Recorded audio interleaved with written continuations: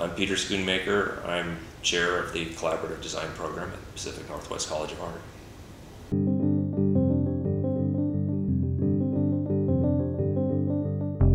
I'm really excited to be here at PNCA and a little humbled to be running a design program. I come from a background in evolutionary biology that got me into geographic information systems and collaboratively solving problems with all sorts of stakeholders. I mean, it was kind of a practice that was could be humbling and frustrating, but really gratifying. I kind of came to a place where we were seeing a lot of the same proposals or proposed solutions over and over and over again. And it was about a year ago that I taught a section of a course for another wonderful program here, Applied Craft and Design, and pushed out a couple of questions to the students in that program to design me solutions for very practical, everyday problems.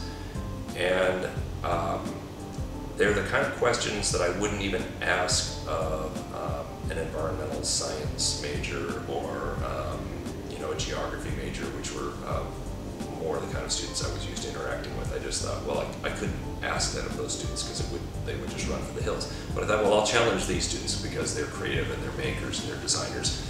And they just blew me away with the solution they came up with. I was, it's like one of those times when you're teaching and you kind of tear up and you kind of have to look away. Like, I can't look at these guys. I'm just so thrilled with what they're doing. It's like, this is why you teach.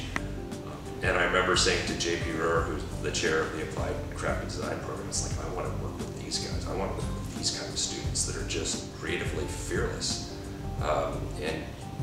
That's rare. The Collaborative Design Program is really focused to a large extent around wicked problems. So wicked problems are problems that don't have an obvious solution, and they don't have just one solution, they often have many. And the nature of the solutions are that generally when you come up with something with a fix for a wicked problem, you create a couple of other problems. And so the more you try and fix it or solve it, the more problems you generate. Often nobody's in charge. So climate change, resource depletion, you have kind of multiple stakeholders. And so they're big, messy problems that kind of require addressing them at multiple scales, multiple stakeholders. So, big picture, but then you have to get granular as well. They're really very difficult. And I think what designers bring to that is an ability to kind of see in 3 dimensions or even 4 dimensions through time. The Collaborative Design Program and PNCA in general, being situated in Portland, is really a unique opportunity. It's a funny town. It's really been at the vanguard of sustainability for 20 years. So it's kind of like a little laboratory for sustainability.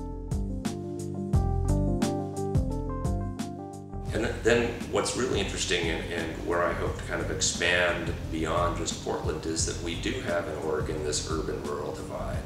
And there's still a big open question of, well, how do we push some of our sustainable solutions and approaches into places that aren't quite there yet? So there's a lot of opportunities to not just stay in kind of a sustainability bubble, but to see if we can kind of make this real and make this the kind of practice that if you're a student or a collaborator coming from Kansas City or Racine, Wisconsin, or Sarasota, Florida, that it's relevant. We're hoping to give designers that come out of this program a unique set of tools, and really one of them is accelerating their ability to work with other people. I think a lot of times you come out of graduate school, whether it's in design or architecture or science, and you've learned your discipline.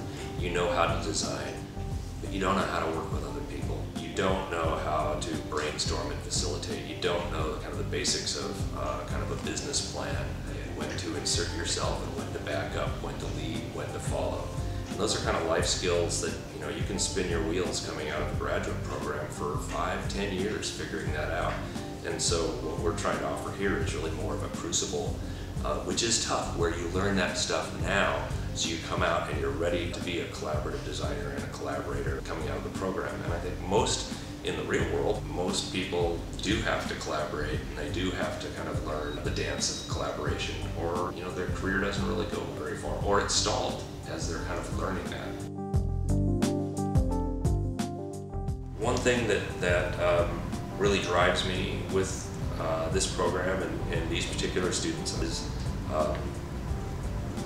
I want them to come out of this program ready to work, ready to have a practice. I want to build that reputation that, oh, you went through the collaborative design program, then you're ready to hit the ground running.